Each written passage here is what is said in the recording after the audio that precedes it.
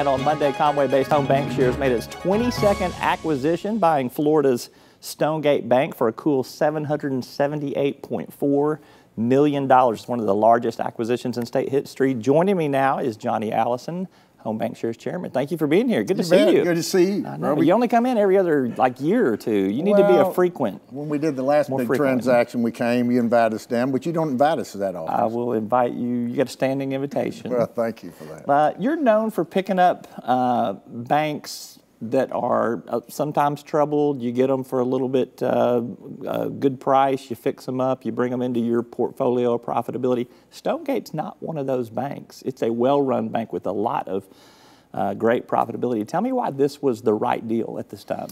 Well, when you look at the scarcity of the big banks in Florida, there's 4 or 5 left. I mean, there's not many of those financial institutions left, and this was the best of the crop. This was, I call it the cream of the crop, the icing on the cake.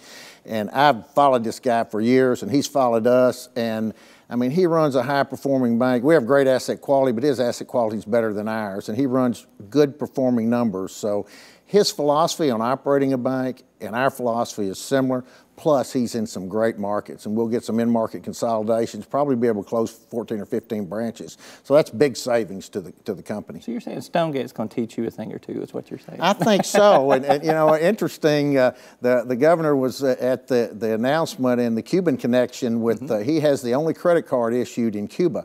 So we'll be going next week to Cuba and meeting the Minister of Finance and having a little rum and smoking some cigars and drinking some coffee. I was going to bring that up a little bit later, but we'll segue into that now. Okay. So right now, Cuba, that's a profit center for you guys with the Stonegate acquisition. But so if it's just the status quo, if policy doesn't change, it's still a good place for you guys to be. But if the policy does change, how big do you think that could be? That would really be icing on the cake. That could really be big. That could be very big. However, someone asked me, how much value did you assign to it? And I said nothing, because I don't understand it yet, but maybe by the time I get back, I can give you a report on how Cuba was and what we think we can do with that. All right. Well, then that'll be an invitation for you to come back you. and talk about that some more.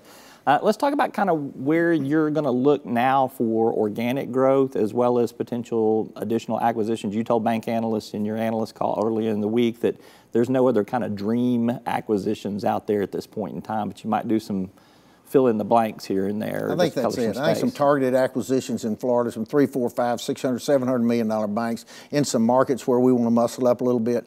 As you can see, we ended up with the #1 community bank market share. We have $1.6 billion in Fort Lauderdale County, so that's pretty strong. In Sarasota County, we have the #1 market share there too. So lots of deposits in those markets, lots of big boys there, but I think we can play with the big boys. If you think about it, we bought Broward back several years ago, and then we closed Landmark recently, and then we tacked on today yesterday with the Stonegate deal, which really muscles us up and makes us a major player in those markets. Your footprint crawls into West Palm Beach. I got to tell you, there's a new resident in Washington, D.C. at 1600 Pennsylvania Avenue that's got a weekend place down in West Palm Beach there. I heard that. And people who fly in there in their own airplanes talk about him quite often because they clear the air. Did you get a country club membership out of this? No, I haven't yet. Maybe I might be joining. I hadn't been invited there, but some of my friends on some of my new boards that we have been there and have experienced the beautiful home. You need to go there to twist the president's arm on some Dodd-Frank law, don't you think? Well, I think we're going to get some relief there. I'm optimistic that that help's on its way, and I'm told that the Republican votes are there, and even Democratic votes, to raise the Dodd-Frank from $10 billion to $50 billion. So the Durbin Amendment included in that. So I'm optimistic that help's on its way. Do you want to see a total repeal of Dodd-Frank, or do you just want to see strategic changes in places that you think it's unfair? Well, we're a community bank. I mean, even though we're $13, $14 billion today, we're still community bankers.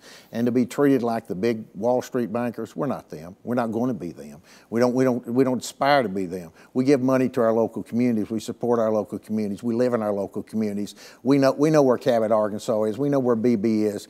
We know where Fort Lauderdale, Florida is. We understand those markets, and we live in those markets. So to treat us as a New York bank, I think, is unfair.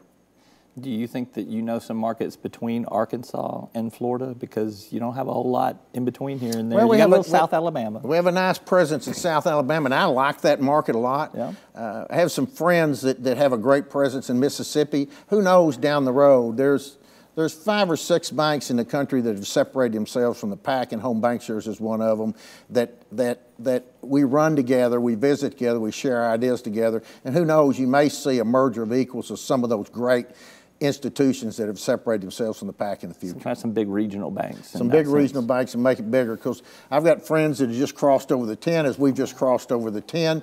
You know, we're all wrestling with the same situation. We could be 20 or 25. Really, the steps to go to 30 or 40 from here are not near as big as they were to get from 0 to 10.